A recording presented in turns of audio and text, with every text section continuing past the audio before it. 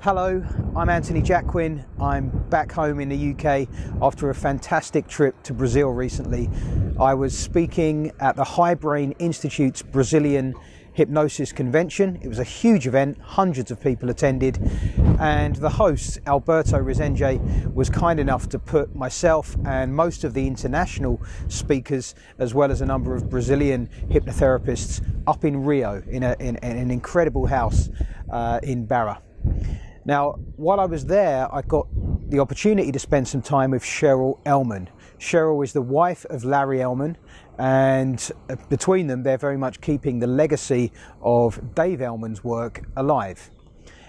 I had an opportunity to have a conversation with her one evening and ask a whole bunch of questions I'd always wanted to ask about Elman, and she did a brilliant job of providing me with answers and really does tell a good story.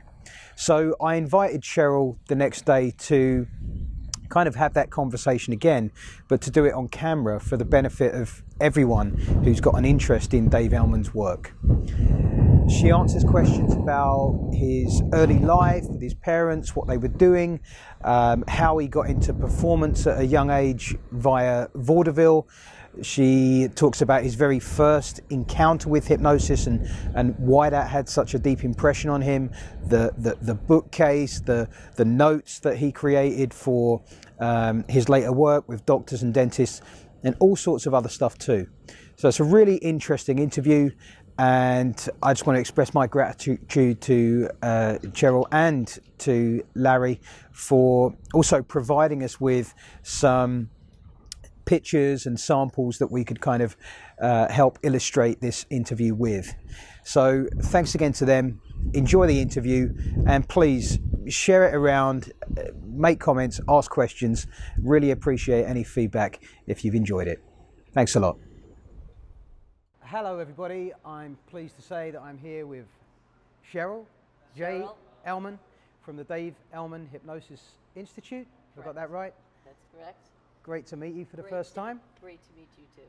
We started having a bit of a chat last night, and I thought it was so fascinating, I thought we'd pick it up again. I'm looking forward to it. Great. So first off, just tell me a little bit about yourself and your involvement with the Dave Elman Institute. I met and married Larry Elman 16 years ago, almost. Okay. So this is Dave Elman's son? Dave Elman's son. Yep. And I really knew nothing about Dave and the hypnosis. Mm-hmm. Larry and I were actually doing a mobile arts and craft company down in Florida. And when he started telling me stories, because he's an aeronautical engineer and retired Air Force colonel, yep, and I was hearing all these airplane stories, I said, wait, I don't want to be the only one to hear all these stories. So we created a 100 Years of Flight division of our craft company. Right. And this is what we were doing when we first moved up to North Carolina. Okay. And then when the market crashed, yep, it just happened to be the time that Sean Michael Andrews found us. Right, lovely guy. I've met him a couple of times. He researched the internet and found us in Florida in a craft company, and Larry was doing computer repair earlier for several years. Right. And backtracked and found us, and immediately asked, can he come down and interview us? Right. So he got in his car from Maryland and came down the next day, okay, within a few days, and that's how it was the first time I knew about the whole hypnosis thing. Right, right. So was Larry aware how legendary his father's reputation had? No. No. I mean, he knew that books were selling. I mean, yeah, well, he knew that people were interested because he'd get some inquiries occasionally. Yeah. It was when we went to our first convention in 2009. Larry was invited as a speaker after we met with Sean and Michael Andrews, and by then I had also studied it. Yep. Because I got interested, and that's when we realized how more iconic. Yeah, iconic. It was. I mean, yeah, very much so. And we just looked at each other. No idea. Yeah. Wow. Yeah. A few hundred years of hypnosis and maybe 3 or 4 icons that people really will kind of gather around, and Yeah. Dave Elman's one. So when Larry started to then speak, is it a historical piece? Was he talking about stuff he'd seen and heard as a kid, or was it stuff from Dave's book, or what? It was a combination. He actually studied with his dad. Actually, it was his mother and his father. Just like we travel the world and teach together and work together, so did his mother and Dave his Elman, father. They right. were a team. Okay. Pauline and Dave Elman. Okay. And in fact, there were stories that sometimes the doctors would line up more in front of Pauline Right. than in Dave Okay. to get checked out, because they would say that she was the better teacher. Wow. And you say Larry trained with his dad. He did that quite young, right? Yes, he was about 11 years old, and he asked his father if he could, take the class. And his father said, well, that would be okay, but you got to go read this book. Okay. And he had some really difficult books he had to read, but Larry was an avid reader, still is, 20 bookcases worth. Okay. And so he was given these books to read and write reports on, because his dad said, well, you're going to be studying with doctors and dentists, and there's no way that you can come in not knowing anything. Right. So he was 11. He was 11 the first time he took it. Yeah. And between there and when he was 17, Yep. he went to MIT. Okay. And in between that, he took the course 3 times, Right. which was interesting because he got to see the evolution of the methods. Okay. Right. Fantastic. And after that, he's a military man and a colonel. Did it just sort of fall away for a few decades, or? He used it some in MIT with test anxiety and friends. Okay. He used it on himself. I guess the first time I really knew about it was he was going to a nutritionist in the first year or 2 of our marriage, and she had actually studied with Jerry Kine. Right. And so she had a diploma. Mhm. And then she looked at Larry's name and said, is there any relation? So, she was just so amazed. Yep. And she was having some issues and asked Larry to hypnotize her. Right. And so I was like, you're going to what? And he was comfortable to do that? He was comfortable. Right. And and that's how, through the years, when he went into the military, he was under a commander that really, saw it as a tool of the devil. Right. So he did not really use it. Yep. He probably used a lot of waking hypnosis through the years, Mhm. but actually, like having a course, having somebody sit down and do sessions with him, Right. Was not that often. Right. And since then, I mean, some of the details you were sharing with me go further back than the publication of the book and the training Right. of the doctors. So, You mean Dave's in terms of childhood Dave's and- now, yeah. So is there a point you can kind of kick Sure. off with there? Dave was born out in Fargo, North Dakota, Right. and large family, and he learned, everybody in the family played music. He just fell in love with vaudeville. So Okay. when he was out there, now how So did he get- vaudeville, to someone that doesn't know, is that like a It was- music hall type? Actually, vaudeville was like a traveling troupe. So when you were out in the West, I mean, Yeah. there was still stagecoach. He was born in 1900. Right. Stagecoaches was still going through his town. Right.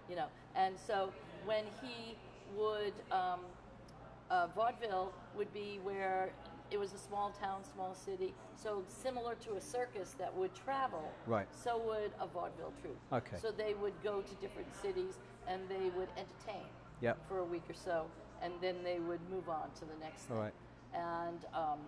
And it was actually the reason vaudeville died, a good reason, was when movie theaters started coming up. Okay. They didn't have to pay this whole and feed and this whole troupe. Sure. You had one kid up there, Right. just showing the movie. So Dave Elman was an entertainer at that point. He was. But now, how did he learn about hypnosis? Right. His father was a hobbyist. Okay. Jake, actually his name was Kopelman. Yep. Jake Kopelman was a hobbyist in hypnosis. Mhm. And he was, Dave had gotten to go with him in his childhood and watched his father hypnotize somebody for stuttering. Right. And it took while she was in hypnosis. Okay. But upon emergence, could not keep the suggestion.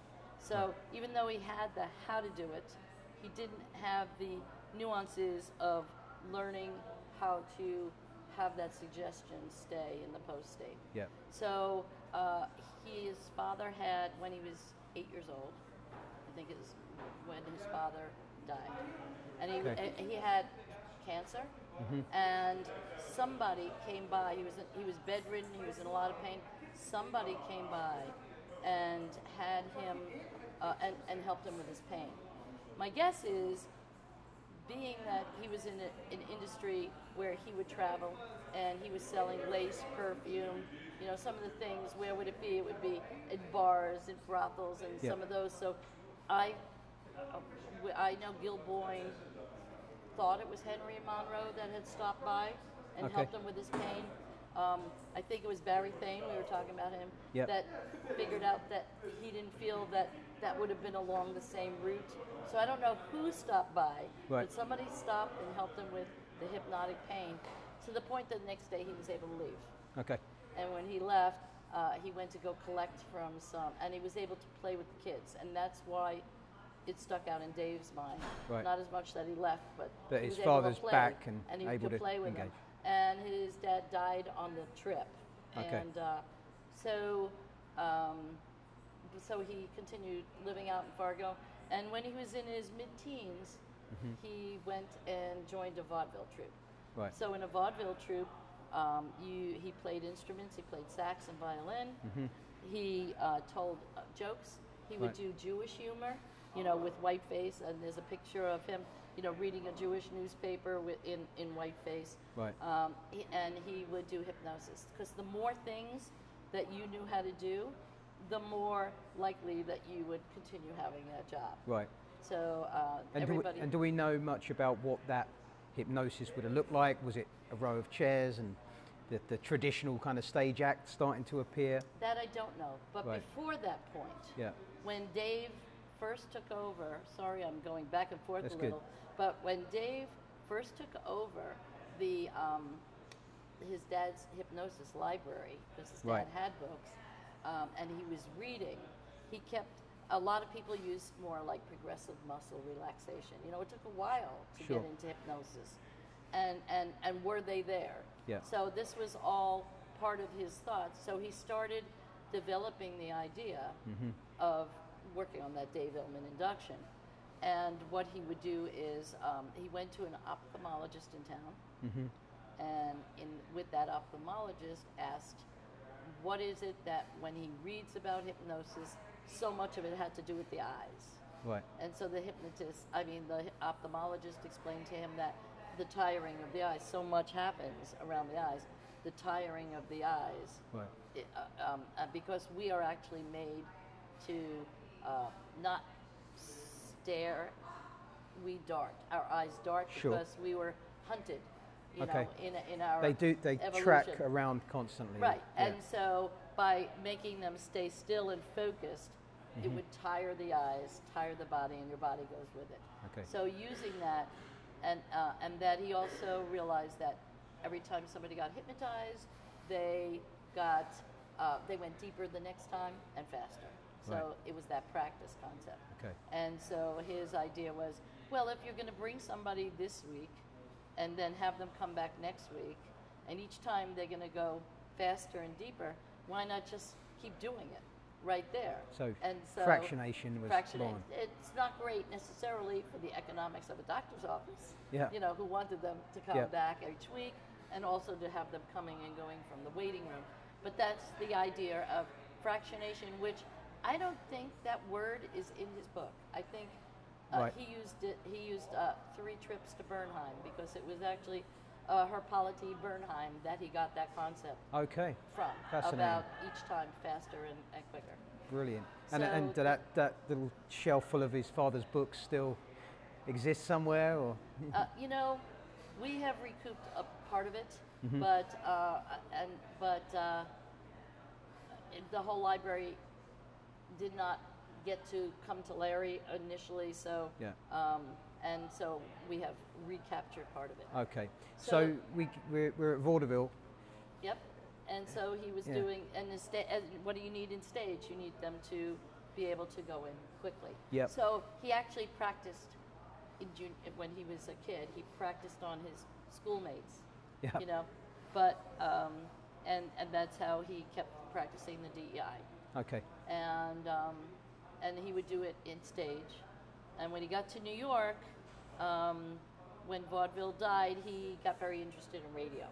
Right. So he would do all these different jobs. Oh, and I forgot to tell you last night, in there, he also was writing music for W.C. Handy. Okay, was that like movie maker? He was a big blues and jazz musician and company. Mm-hmm. And most people that wrote music for him, did not get to have their name on it. But there's several pieces. So he clearly contributed a lot there and got the acknowledgement. Yes. Right. He wrote, do you remember the name Eddie Cantor? He was a comedian in Not America. Really. No. So he wrote his theme song. Okay. So one of his songs became his So theme he's song. deepening his talents and he's now kind of creating for other people. Yep. Are there any stepping stones between there and Dave Elman training doctors? It still seems like quite a gap. There was a gap. Yeah. He would occasionally do a benefit, a charity benefit.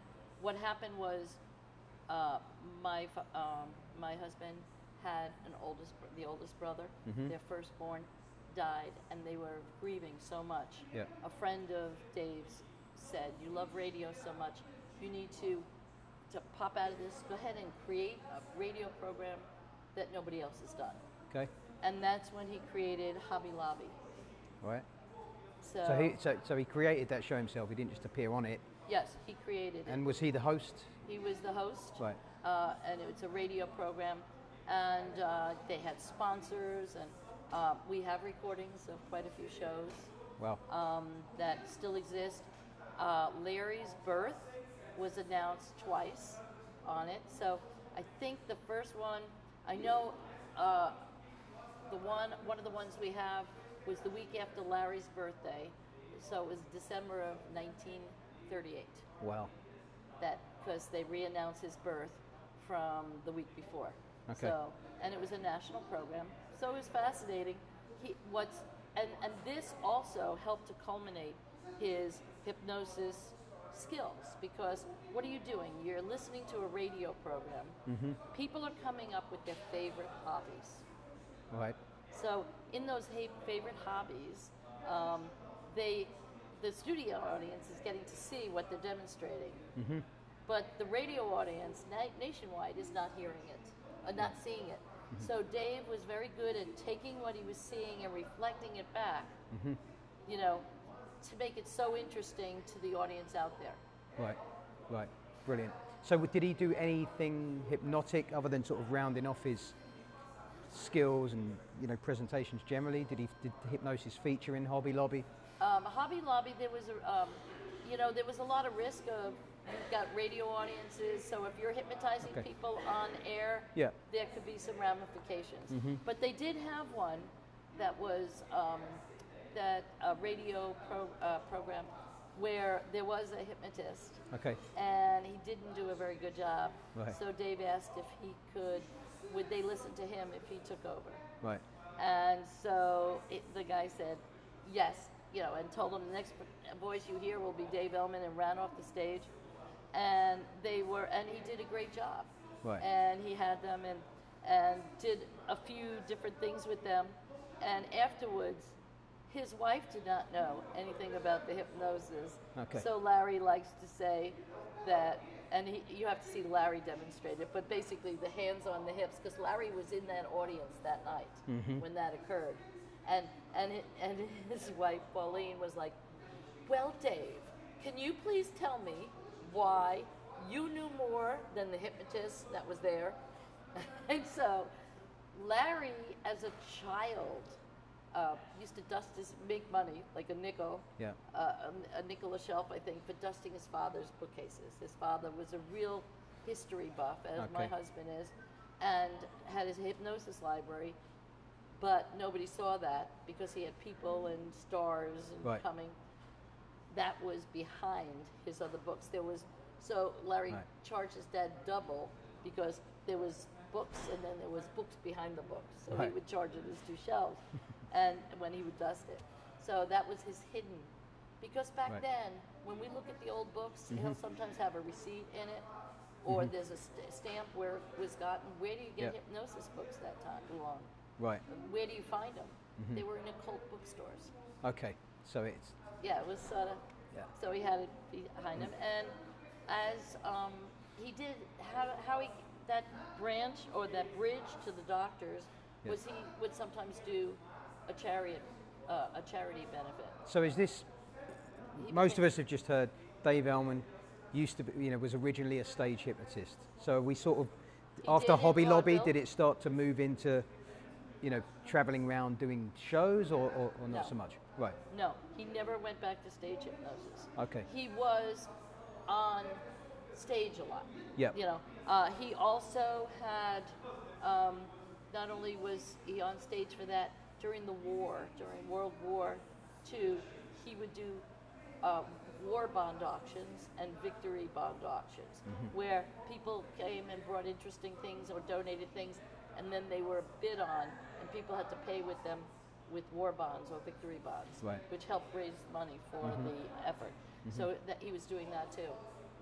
He did a benefit for a group, and some doctors approached him afterwards. Right. So that was a stage show that the Okay. benefit So he did a benefit, charity Right. benefit. Because that was he was by then a star, Right. Having been on radio for many years. Okay. And a star in his own right, and so they invited him to do a charity benefit. Okay. And then the doctors were looking for what to increase were their just- knowledge or come and tell us about They it. just said, "Wow, what you did, and you had those people in hypnosis so quickly. This is what, if we were to use hypnosis in medicine, this is what we need to do, because we only have a few minutes with a patient. Okay. So we don't have the time Yep. to do a long induction, and they Yep. loved his fast induction, Sure. and asked if he would present to them, and that slowly turned itself into a course. Right. And from that, they taught for years, going around the country, Okay. teaching just doctors and dentists. Okay. So that's prior to his book. So I guess if he's created a course, he's creating some notes, some materials, that kind of stuff. Yep. And Yep. and as they did that, the doctors were doing the field testing. So Right. he was always, back then they didn't have highways, so he was teaching in 6 or 7 cities at a time when it was a single circle. So every week they would do the whole milk run, come back to the same hotel. So they would get mail at the different hotels as they went, and then they would go ahead and redo that for a total of 10 weeks. Right. Brilliant. And do any of those materials exist, like his original training notes or course notes, things like that? We have the reference notes that were given to the doctors. Wow. And we've seen a few renditions of them. Yep. He had records that he would give the doctors or they would buy, which would help them review or augment. Sometimes it was something they could use with their patients. Sometimes it was just educational. So literally some vinyl. And these were vinyl Right. records. So they Some weren't of them were publicly sent- available. These were materials to supplement the course. Or they Notes. could be bought. Okay. But they weren't in stores. Yeah, You sure. had to know about the course. Yep. And so they were 78s and then 33s. Right. Okay. So, and we do have some of that material. We're going to get to put in a couple of little That would be- clips of that. Yeah, But that'd be they had incredible. things called Relaxaducer, obstetrics, the Magic Fairy, Right. which was for pediatrics. So it was really interesting to see, and the doctors would come in going, I tried this, and this is what happened, and I wanted to share this. I did this with my patient, and it worked out so well.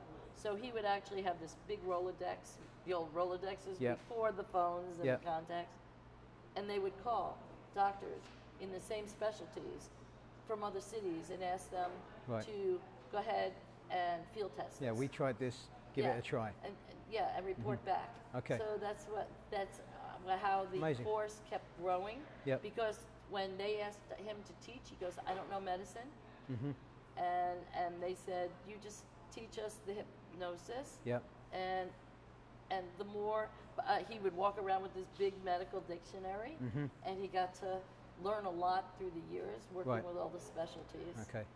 And I mean, some of the accounts in the book, which seem to stem from demonstrations in front of doctors or maybe dentists, they're incredibly direct demonstrations of pain control that even now for most hypnotherapists, there's barely anything there. You know, it's so direct, open your mouth, it kind of directs attention and then goes to work with some tools. Can you sort of discern how that evolved, or was it during this kind of process doctors had requirements and they would come up with something for them? Right. Just seems a big leap from stage hypnosis to digging tools into someone's gums with confidence. Going for the, and I don't have the details, Larry can probably give you a little bit more of that on that particular issue. Yeah. I know working with Esdale, that was something that, you know, getting to Esdale on purpose, he figured out how to get. Sorry, Esdale, we're talking about a state. The state, the Esdale state. Deeper than the, Esdale state, or what they call the hypnotic coma also. Right. That was something he had learned to come up with several techniques to bring somebody out of it, because as a stage hypnotist, if somebody dropped into a natural Esdale, you did not want to get stuck being in jail until that person came up. Okay. So learning how to bring them up and out was like important to them over the years. Right. And they would just, it just kept growing based on what the doctors were bringing to it. It was really a collaboration. Right. And so he learned a lot about medicine as he went along, just from being involved in it every night. So how many years did that continue for with the training of doctors? So I think that the first doctors he spoke to, I'm thinking was in 1949. He had his first heart attack in 1962. They were out in California. Okay. And he had a heart attack. And they basically couldn't do that. I mean, they were traveling every day to the next city. They were teaching at night, going to the diner till sometimes 1, 2 o'clock in the morning with the doctors, going and sleeping, getting up around 11, 12, and driving to the next city. Yeah. And so this is what they did. And was it providing them with a decent living at that time, or was it more, just a love for this subject and a need to share? It was probably a combination of both. Right. It was. He made a lot of money with Hobby Lobby. Okay. But he also lost it. Right. Because you remember when 8-tracks came out, and 8-track tapes and cassette tapes came out at the same time. And 8-track tapes, if you put all your money into the development of 8-tracks, you're lost. Well, he did something like that in technology, radio. He did not feel that TV was going to get so big so quickly. Yep. And so syndicating how the radio programs could get to everywhere quicker was some technology he made a big investment in and lost. So Larry grew up in this humongous mansion in Summit, New Jersey. Yeah. I didn't believe him until we went and saw this mansion. Right. And it was bigger than the one we're in. Right. But when he was about 8, his father lost that. Right. So, but Hobby Lobby gave them a living. I don't know how. I can't tell you. He did not have the popularity in his lifetime. Yeah. That within the medical, but he was always marketing. Yeah. When he had his heart attack, he had actually recorded the whole course in different cities. I'm thinking 19, I'm not sure exactly the years, probably between 57 to 60, but I don't have that exact thing. Sure. And what happened was those became a set of records. Right. Sometimes they've been copied, and sometimes there were copies that some of the doctors themselves recorded. Sure. But the technology back then in the 1950s, you know, I remember my dad's reel-to-reel tape recorder. Yep. The technology, the microphones, they were not so good. So sometimes you can't always hear what's going on in the room. It was very unidirectional. Right. You know, we didn't have things like this on Sure. on our lapels. Yeah. It was this big Yeah. equipment. So are there, you know, other record or things in the archive, audio and transcripts that have never been published or seen the light of day, or has most of that stuff emerged now? No, I think there is, and it's interesting. Somebody sent us a box with some recordings that I think came from possibly a doctor. Okay. And there's transcripts which I've never had the time to really look at in loose leaf notebooks Right. that somebody transcribed. Incredible. So one of my goals is this year to do a little less traveling. I'd love to write a book that then could be translated. So if Larry Yeah, and I wrote brilliant. a book that had a lot of the Dave Elman information in it, and our own interpretations as we've been teaching, and culminations of other people that they've shared, Yeah. you know, what they've done with Elman. You know, there's the Omni take on it. We have an interview of Larry and Jerry talking, Right. you know, and using bits and pieces of that. The book was written, he wrote the book after his heart attack. Okay. So the book was written between 1962 and 64 when it was first published. And I think parts of it and a lot of the transcripts of the demos came from probably the records. Sure. And then he did a lot of studio work on the records too, where he would actually teach part of the lesson, and then it would be in the classroom, and you'd hear the doctors Okay. doing it. So it was interesting. And then he died, and when the book came out, it was called Findings in Hypnosis. That Yep. is the original book. Right. Then after his death, I'm thinking, I don't know if it was exactly after that, but somewhere between maybe in around 1970, Yep. my mother-in-law Pauline didn't like. It was too hard for her to do the publishing and stuff herself, so she went to a company called Nash Publishing, and they made her promises, and she didn't feel that they were really doing a good job. And then that book was called Explorations of Hypnosis. It used the same. Back then, you owned your plates, so they had their own printing plates of this 300-something page book. Yeah. And so the books are the same, except for the beginning. You know, the forward and the. Okay. And So there it's was the same book. he wrote a table of contents. He did not write an index. He didn't want people to be able to just look something up. He felt you should read the whole course, kind of thing. And then when in 1978, 77, 78, Gil Boyne approached my mother-in-law, Okay. and that's when the book. So had Gil Boyne became- studied with Dave Elman or not? You know, I'm not 100% clear on it. Okay. I don't know. Okay. I know that Dave was invited to speak, and again, I don't have all the details about this. He was invited to speak at, I'm thinking it was in Florida, Right. and he was not. It was not a positive experience for him. Right. I don't know if Gil was at that event. Okay. But Gil was by the 78. Gil was an established hypnotist and trainer, and perhaps recognised the legacy or the Yes. potential of the book. Of the book. Yeah. And so he got the use of it, and he's been publishing it. Right. And still today, John Butler continues through Westwood to publish it. Right. So even that third version, bar perhaps the forward and the index, is essentially the same. Well, the index didn't exist Right. until Gil took it over, and that's when the name became hypnotherapy. Okay. Incredible. So Gil added the index, Right.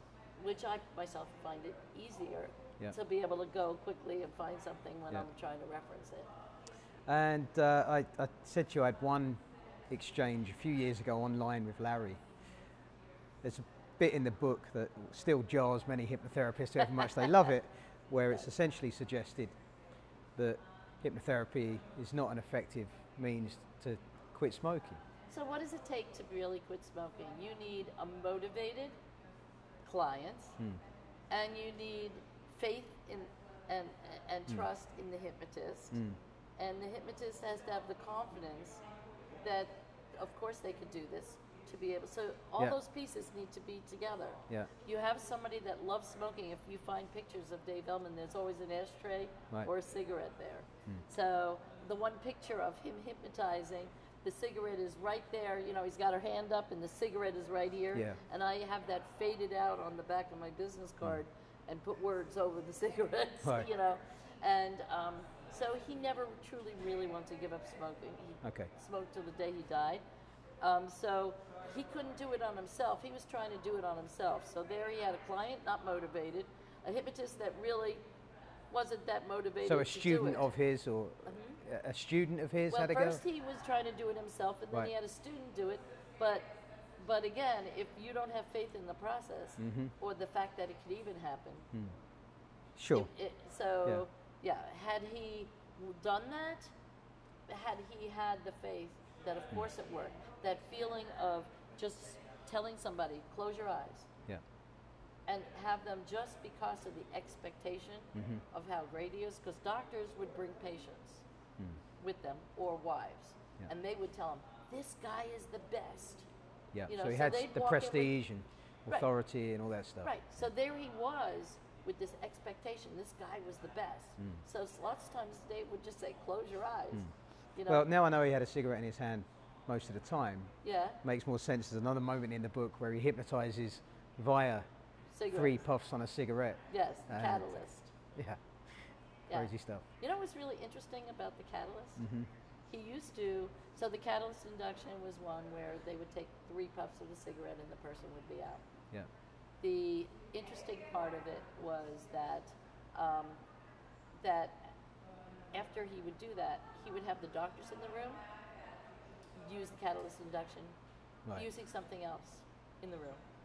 Okay. And as it went around the room, nobody could repeat what somebody else had already done. Yeah. And so they had to be very creative, showing you that anything can be a catalyst I mean, induction. And if you think about it, same thing as deeper. Yeah, I mean, even on my training DVD, I teach a few different versions of the handshake, and one I reference Dave Elman as the kind of triple handshake. Right. And it's just an adaptation of this catalyst induction. Exactly. So it's still going.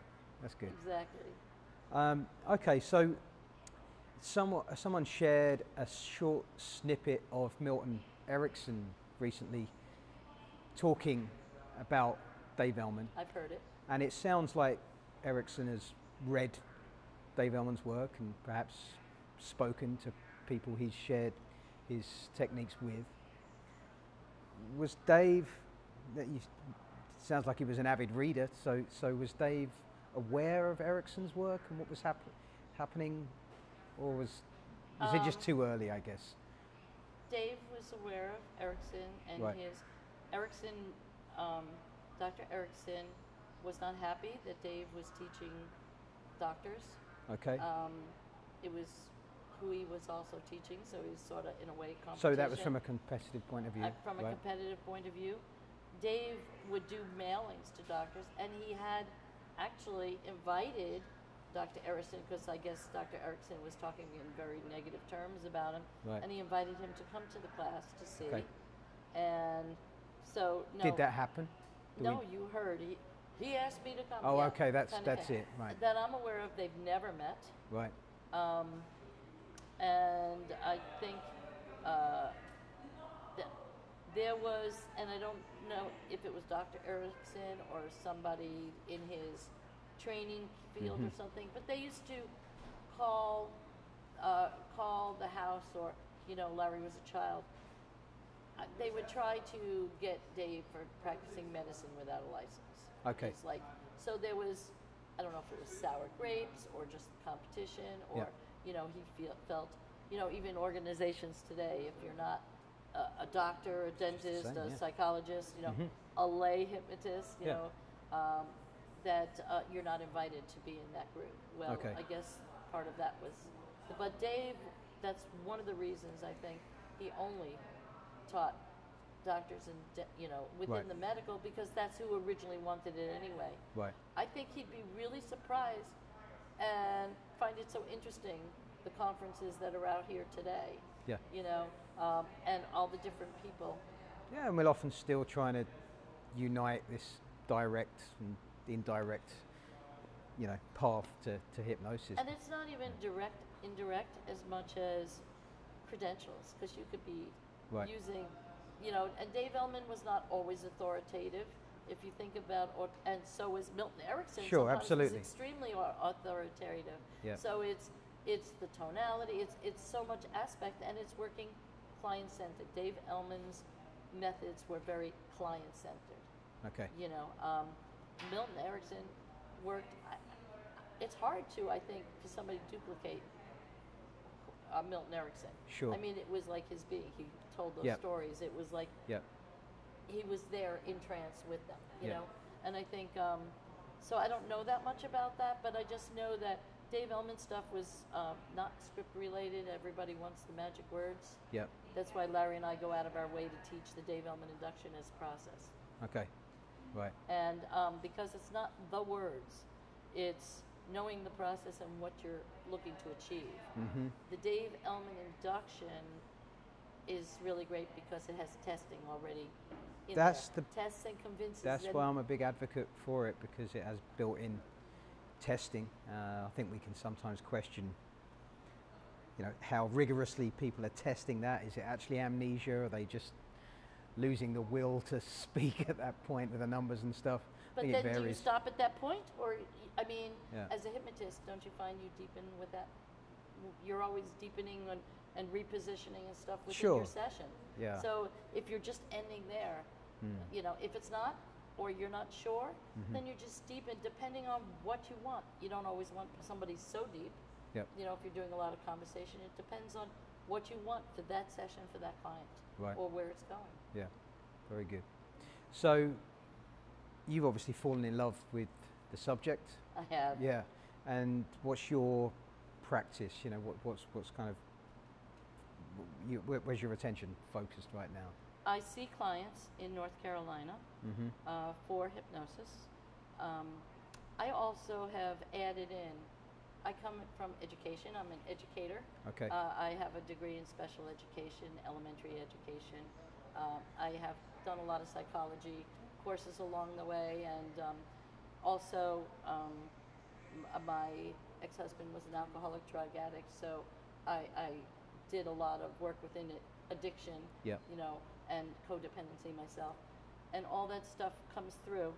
Before I even did that, for years, when I talked to friends, they'd say, "Up, you're putting your shingle up," and this is before I ever Right. studied it. So I think there was just always a piece of liking that conversation and helping people Mhm. by asking them questions and having them help themselves through. So I met in 2011, I met Joan Goulding Okay. from Australia, who developed Sleep Talk for Children.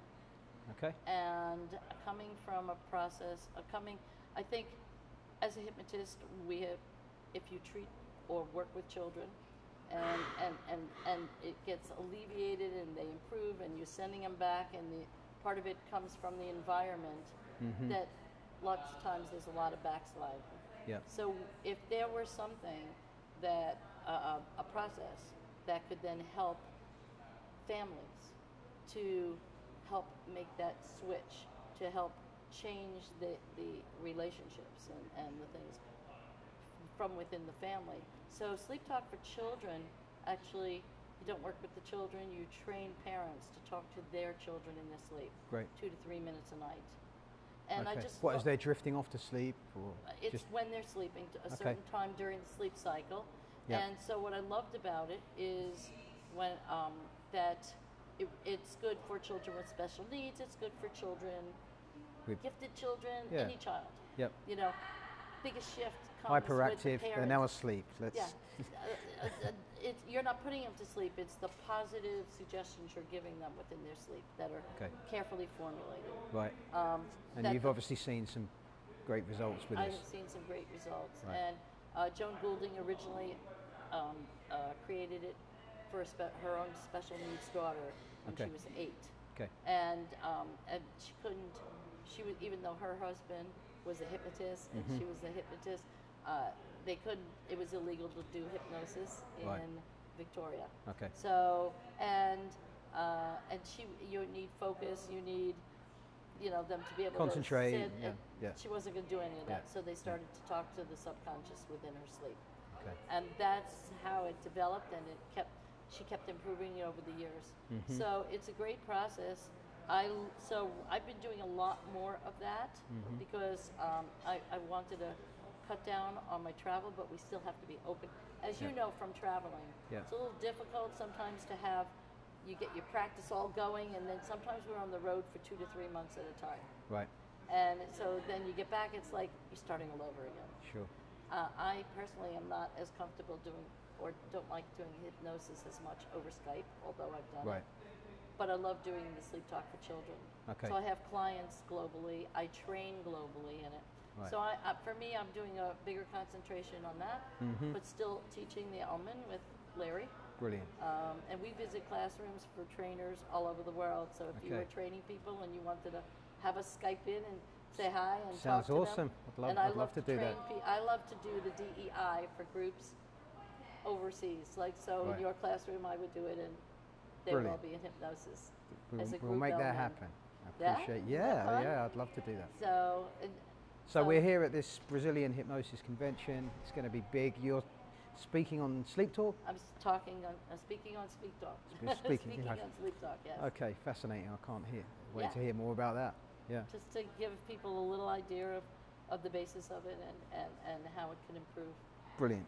Well, look, thanks so much for your time. We could probably do this another 3-4 hours. I easily, could right? definitely dig into a few more details. We'll speak again. All right. Yes, Thanks so absolutely. much. Thank you so Thank much. you. Bye.